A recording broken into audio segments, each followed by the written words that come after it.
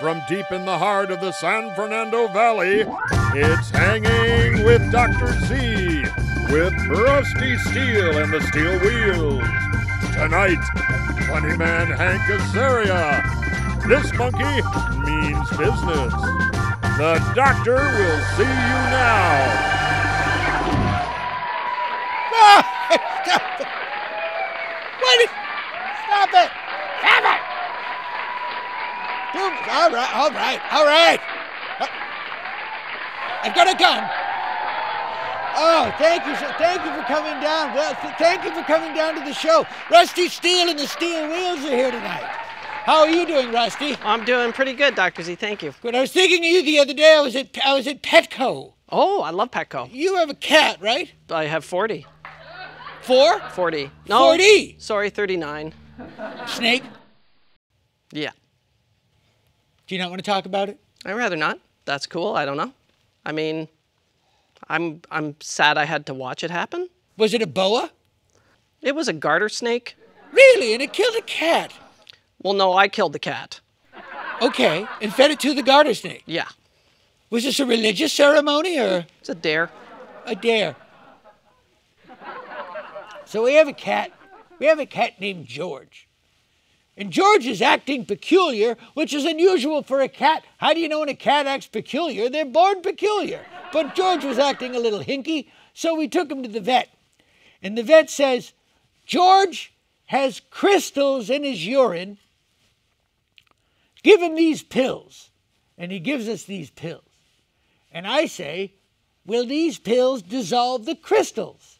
And they say, no, but it will relax his urethra so it won't be so painful when he urinates. Who is the nameless wizard that stared down the barrel of the great too-tight cat pee-hole scourge? Where is this man? What was that moment of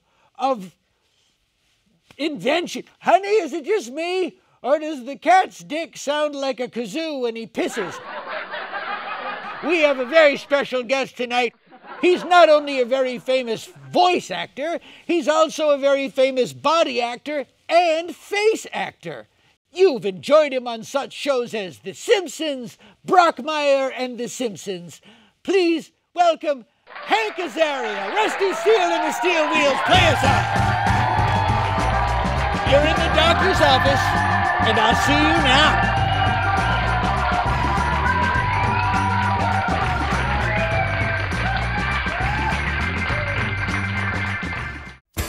Tonight's episode of Hanging with Dr. Z is brought to you by Kink's brand Lola Bars, the mixed up, muddled up, shook up taste sensation from the flavor labs at Fuxley. You won't find them down in Old Soho, but they are in your freezer section. Lola Bars. Moms love them. Dads love them. And moms who are dads love them.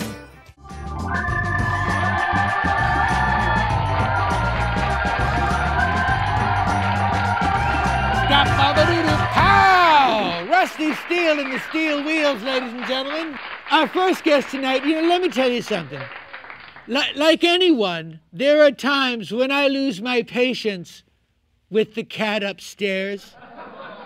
The main cat. You watch the news and you see people starving. You see wars that don't need to be fought. And I want to go, hey, what gives? And then I have to check myself and remember, he also gave us our next guest. Please welcome America's best friend. You'd let him date your daughter if she wasn't so young. Please welcome Hank Azaria, ladies and gentlemen. How are you, my old buddy? I'm very good, Doctor. You're a sight for sore eyes in these troubled times. It is truly lovely to see you again. Thank you. And you're the meat. You know what you are? You're the meat in my hobo stew.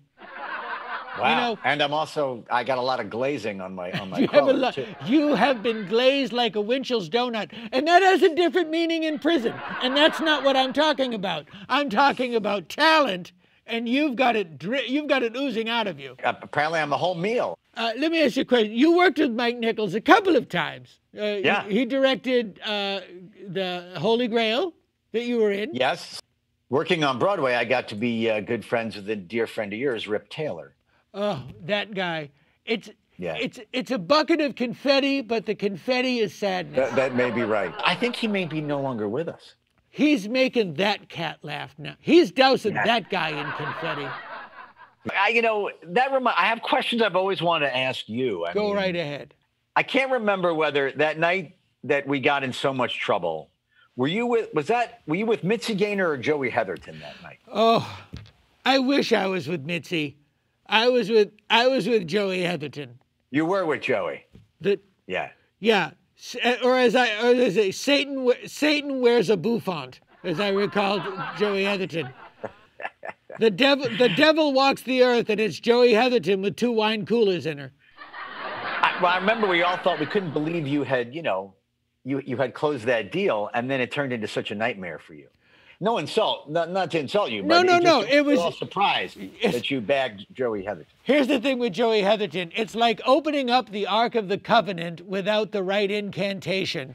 It's so appealing, and then the next thing you know, your face is melted, and you're at a laundromat in 29 Palms wearing Randy Quaid's sweatpants, and you don't know what happened in the past 4 days. Which is what literally happened that night. Here is my question. You're leading up to a question with this. Amazing, yes? Hank Azaria, human male, biggest show business encounter outside of the business. Now, it's not like you're at Caesars and you bump into Helen Reddy coming out of the toilet. I'm like, big celebrity in a hardware store, like where they're not supposed to be. Right. I was at... I believe the supermarket in Los Angeles, run almost back when you did your own shopping back then. Did my own shopping, and ran right into Henry Winkler, who apparently also does his own shopping. Amazing, and by that time he was the Fonz.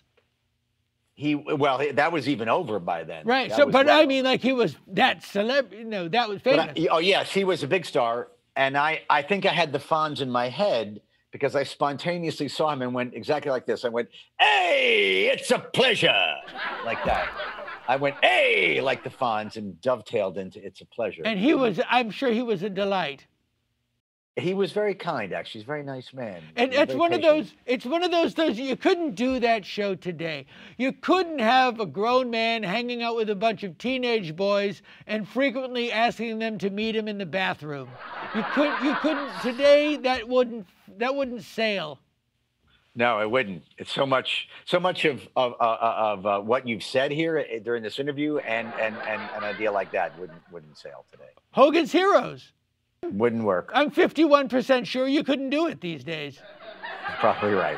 Also, speaking of your friend Mike Nichols, and this is the one that is, when you look at it, and there are movies, I'm going to ask you for one that people don't know about. Here's the one that drives me nuts. The Graduate. Yeah. If you were doing the TV guide blurb of The Graduate, it would be, a stalker destroys a family. Yeah, that's accurate. It's true. Yeah. Can I ask you another question I always want to ask you? What are you a doctor of? It's like this. I'm a doctor of show business. If I'm walking down the street and I see a man fall down of a heart attack and a crowd leaps around him, I will say, "Make room, I'm a doctor."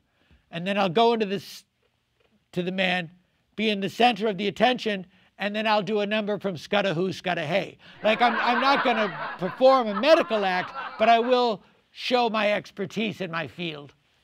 And maybe that'll revive him. I mean, it couldn't hurt at that. Or what a way to go out. Exactly. Where is Hank Azaria going to peek out of our TV screens next? Brockmeier, you can see it on Hulu, all 4 seasons. Right. And The Simpsons, goes on. And I'm doing a little series of, I love poker, love playing poker. You do love poker. Yes. Many a night I have sat in your house staring at my pants on the table, wishing for a better hand. Yes. And sometimes even we also played poker. Can I get a rim shot on that? This guy. But anyway. This guy. Yeah. I went. They don't give Academy Awards for conversations, but if they did, you just saw a man win one. Tomorrow night Lady Bird Johnson, and Music Man Ozzy Osbourne.